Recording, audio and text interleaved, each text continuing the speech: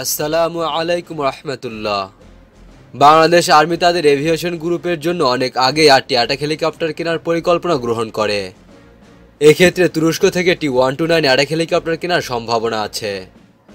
তুরস্কের তৈরি T129 attack helicopter বাংলাদেশের বহরে যুক্ত হলে কতটা পাওয়ারফুল হবে চলুন একটু জেনে নেই। লাইট অ্যাটাক হেলিকপ্টার নিয়ে আলোচনা হলে বর্তমানে যে সকল হেলিকপ্টারগুলোর নাম আসে তার মধ্যে অন্যতম তুরস্কের তৈরি T129 attack helicopter. Italian Agusta A129 attack হেলিকপ্টারের উপর ভিত্তি করে বানানো এই হেলিকপ্টারটি সর্বপ্রথম সার্ভিসে আসে 2014 সালে। ইতালিয়ান A129 অ্যাটাক হেলিকপ্টারের উপর ভিত্তি করে বানানো হলেও এটিকে তার থেকে আরও উন্নত হিসেবে বিবেচনা করা হয়ে থাকে মূলত এর অস্ত্রশস্ত্র আর নতুন প্রজন্মের এভিওনিক্সের জন্য।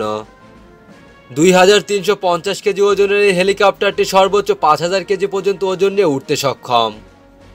এই হেলিকপ্টার পরিচালনায় একজন পাইলট এবং একজন ওয়েপন অপারেটর অথবা কো পাইলট প্রয়োজন হয়।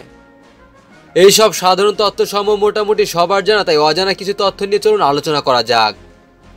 প্রথমে এই হেলিকপ্টারটির মূল অংশ বা এর প্রযুক্তিগত তথ্য নিয়ে আলোচনা করছি। T129 অ্যাটাক হেলিকপ্টারটিকে প্রাথমিক ভার্সন বা এর ভিত্তি A129 অ্যাটাক হেলিকপ্টার থেকে উন্নত বলার মূল কারণ এতে ব্যবহার করা আধুনিক সেন্সরের জন্য। T129 হেলিকপ্টারটিতে ব্যবহার করা হয়েছে একটি forward looking infrared targeting system, যা একই সাথে টার্গেট খুঁজে বের করা এবং টার্গেট লক্ষ্য করে মিসাইল লক করার কাজে ব্যবহার করা হয়ে থাকে। এই সিস্টেমটিতে একটি লেজার রেঞ্জ ফাইন্ডার আছে যা 10 কিলোমিটার পর্যন্ত দূরত্বে আকাশ বা ভূমিতে থাকা যে কোনো টার্গেটকে খুঁজে বের করতে সক্ষম। এছাড়া এতে রয়েছে একটি সিসিটিভি ক্যামেরা যা সার্ভেইল্যান্স মিশন পরিচালনা এবং শত্রু এলাকা ম্যাপিং করতে সক্ষম। দিনে রাতে সমান কার্যকারিতার জন্য এতে রয়েছে একটি helmet mounted night vision system যা রাতের বেলায় 8 কিলোমিটার পর্যন্ত টার্গেট খুঁজে বের করতে সক্ষম। পূর্ব থেকে ঠিক করে রাখা নির্দিষ্ট লক্ষ্যে আঘাত হানতে এই হেলিকপ্টারটিতে রয়েছে weapon ballistic trajectory system. Ground base থেকে সরাসরি মিশন পরিচালনায় এতে aircraft mission management system install করা হয়েছে, যা পাইলট এবং ওয়েপন অপারেটরের কাজ অনেক বেশি সহজ করে দেয়। যদি কোনো কারণে টার্গেটিং সিস্টেম বিকল হয়ে পড়ে তবে ইমার্জেন্সি হিসাবে এতে একটি বিকল্প লকেটিং সিস্টেম রয়েছে। সর্বশেষ সংযোজন হিসাবে এতে এখন মিডলার মিলিমিটার ওয়েভ রাডার ব্যবহার করা হচ্ছে, যা এখনও পরীক্ষাধীন রয়েছে, তবে 2016 সাল থেকে এটি পরীক্ষামূলকভাবে ব্যবহার শুরু হয়। এই রাডার 30 থেকে 300 গিগাহার্টজের সিগন্যাল ব্যবহার করে থাকে। এই রাডার রেঞ্জ 12 কিলোমিটার। এই রাডার সংযুক্ত হওয়ার প্রথম সুবিধা হলো এই হেলিকপ্টারটি এখন রাডার গাইডেড মিসাইল ব্যবহার করতে পারবে এবং দিনে রাতে খারাপ আবহাওয়ার দরুন FLIR সিস্টেমের কার্যকারিতা কমে গেলেও রাডার থাকায় টার্গেট খুঁজে বের করতে আর কোনো সমস্যা হবে না। Counter measure system. T129 attack হেলিকপ্টারে রয়েছে ডিফেন্স এইড সুইট ব্যবস্থা, যা একটি অ্যাক্টিভ অথবা প্যাসিভ কাউন্টার মেজার ব্যবস্থা। এর অধীনে হেলিকপ্টার শত্রুযান থেকে আসা রাডার সিগনেচার খুঁজে বের করতে পারে এবং পাইলটকে আগে সাবধান করে দেয়। এই সিস্টেমের অধীনে রয়েছে একটি সেলফ প্রোটেকশন জ্যামার যা হেলিকপ্টারের দিকে ছুটে আসা রাডার গাইডেড মিসাইলকে জ্যাম করতে সক্ষম। এছাড়া অপটিক্যাল গাইডেড মিসাইলকে ফাঁকি দিতে এতে রয়েছে ফ্লেয়ার এবং চ্যাপ লঞ্চার, যা অন্যান্য অনেক সমসাময়িক লাইট অ্যাটাক হেলিকপ্টারে নেই। অস্ত্র ব্যবস্থা। T129 অ্যাটাক হেলিকপ্টারটিতে সম্পূর্ণ নতুন প্রজন্মের অস্ত্র ব্যবহার করা হয়েছে। প্রথমে এতে air two surface guided missile হিসেবে ব্যবহার করা হয়েছে তুরস্কের নিজস্বভাবে তৈরি rocket UMTAS anti tank missile, যা মূলত আমেরিকান হেলফেয়ার মিসাইলের টার্কিশ সংস্করণ। এই মিসাইলের রেঞ্জ 8 কিলোমিটার। এটি একটি ইমেজ ইনফ্রারেড এবং লেজার গাইডেড মিসাইল। এতে AGM-1142 হেলফেয়ার মিসাইলও ব্যবহার করা যায়, যা লেজার গাইডেড এবং মিলিমিটার ওয়েভ রাডার দিয়ে নিয়ন্ত্রণ করা যায়। এছাড়া কাস্টমাইজ করে এতে স্পাইক LR মিসাইলও যুক্ত করা সম্ভব।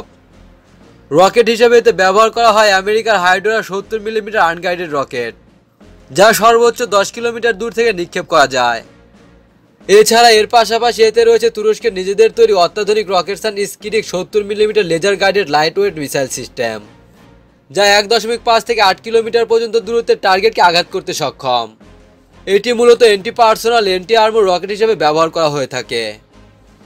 এয়ার টু এয়ার মিসাইল হিসেবে এতে স্ট্রিগাল AM এবং মিস্টাল মিসাইল ব্যবহার করা যায়, যাদের রেঞ্জ 8 কিলোমিটার। এছাড়াও দুইটি 12.7 মিলিমিটার মেশিন গান পট যুক্ত করা যায়। তবে এর প্রাইমারি মেশিন গান হিসাবে রয়েছে একটি 20 মিলিমিটার M193 3 ব্যারেলের গ্যাটলিং ক্যানন, যা 500 রাউন্ড ফায়ার করতে সক্ষম। এভিওনিক্স। T129 অ্যাটাক হেলিকপ্টারের এভিওনিক্স ব্যবস্থা যথেষ্ট উন্নত।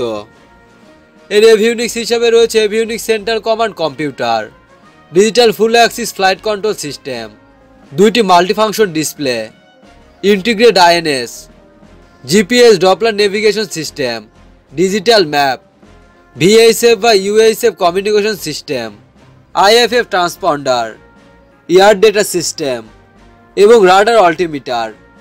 বলতে গেলে এটি পুরোপুরি হাইটেক এভিয়েশন প্রযুক্তির একটি প্যাকেজ। পাওয়ার প্ল্যান্ট, এর পাওয়ার প্ল্যান্ট হিসেবে ব্যবহার করা হয়েছে 2টি LHTEC CTS 8004 টার্বোশ্যাফট ইঞ্জিন, যার প্রতিটি 1361 হর্স পাওয়ার উৎপন্ন করতে সক্ষম। ফুল লোড অবস্থায় একে 278 কিলোমিটার প্রতি ঘন্টায় গতিতে উড্ডয়ন করাতে সক্ষম। এই 2টি ইঞ্জিন হেলিকপ্টারটিকে 12 মিটার পার সেকেন্ড গতিতে উপরে তুলতে পারে। সর্বোচ্চ 6096 মিটার উচ্চতায় এটি অপারেশন পরিচালনা করতে পারে। সো ভিউয়ার্স, বাংলাদেশের বহরে T129 ATAK হেলিকপ্টার যুক্ত হলে প্রতিবেশীদের জন্য কেমন উদ্বেগ হতে পারে অবশ্যই কমেন্ট সেকশনে জানিয়ে দিন। ভিডিওটি লাইক এবং শেয়ার করে অন্যদিকে জানার সুযোগ করে দিন। ভালো থাকবেন, সুস্থ থাকবেন, আল্লাহ হাফেজ।